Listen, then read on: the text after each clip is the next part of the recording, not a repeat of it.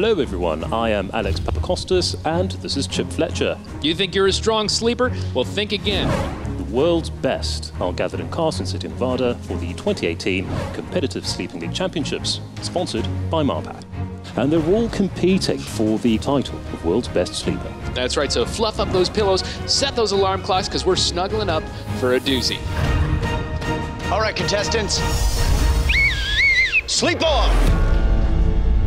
Now, all these sleepletes are armed with their Marpac Dohms and their Marpac yoga beds to fend off this tense and exciting atmosphere.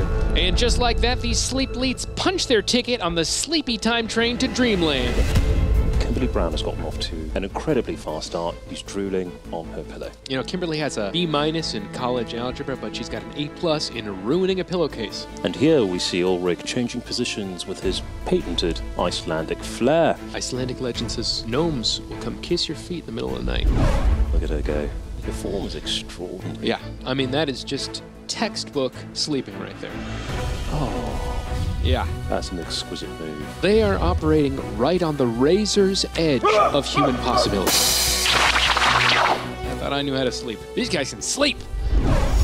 Oh, hold on. And then in hour 5, an even bigger surprise, baby Erica McPherson wakes up. Mum Patty says Erica's dealing with an injury. She's teething. Honestly, she really didn't even wake up. She just went right back out, you know.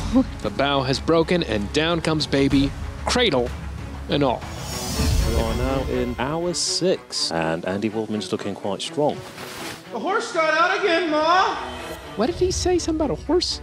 The contestant remained unconscious throughout the maneuver. I have never seen anything like this in all my years. Andy Waldman never woke up. He was just talking in his sleep. It was a controversial call, but Waldman is still in.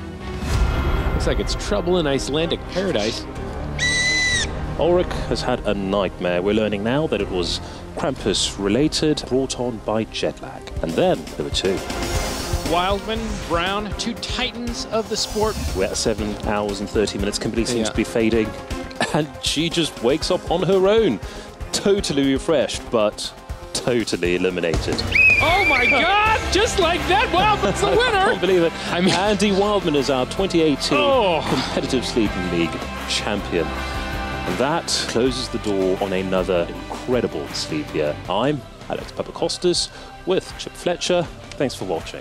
And always, rise and shine, sleepyheads. and hey, if you guys at home want to sleep like our new champion, head over to marpac.com. You could win your very own Marpac Dohm.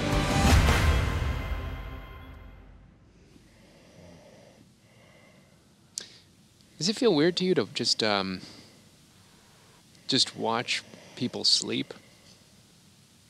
You know, if I'm being honest, it's kind of why I signed up for this job. Okay.